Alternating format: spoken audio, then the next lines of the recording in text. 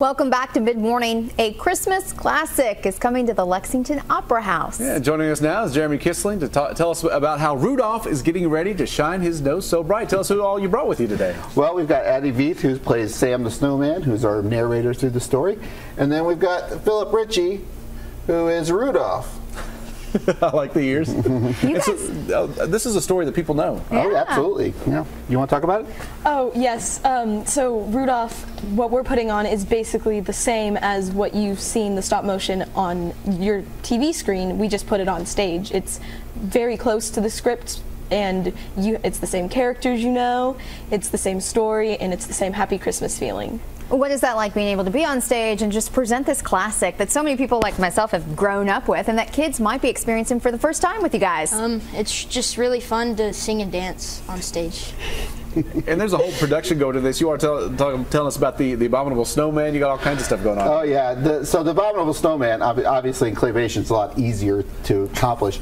We are building a 8.5 to 9 foot puppet to represent the Abominable Snowman. That'll be operated by 3 different actors. And so it's been an adventure to try to recapture him a little bit. When can families come out and see you guys? We're going to be Thanksgiving weekend, so November 25th through the 27th at the Lexington Opera House. We'll have shows on the 25th at 7, and then 2 and 7 on the 26th, and then Sunday will be at 2 o'clock. Is there any different expectation when you're singing songs that you know part of the audience may know as well? Because sometimes people go to a show, they don't know the songs, they're singing it for the first time, but these are all songs that a lot of people in that crowd are maybe going to hum along with you or know what's going on.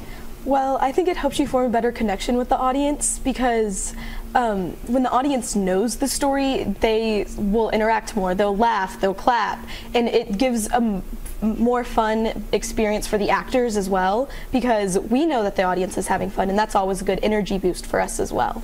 Awesome. And what's the best way for people to get tickets? You can come to our website, which is lctonstage.org.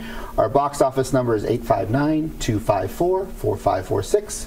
And we hope to see everybody out there Thanksgiving weekend to kick off the holidays. Yeah, seems like a fun day for the family. Yeah. Sure does. And this is just one thing of many that you guys do throughout the year. Amen. Yes. Well, thank you all for coming in and talking to us. We appreciate it. Oh, we appreciate you all. Thank you so much.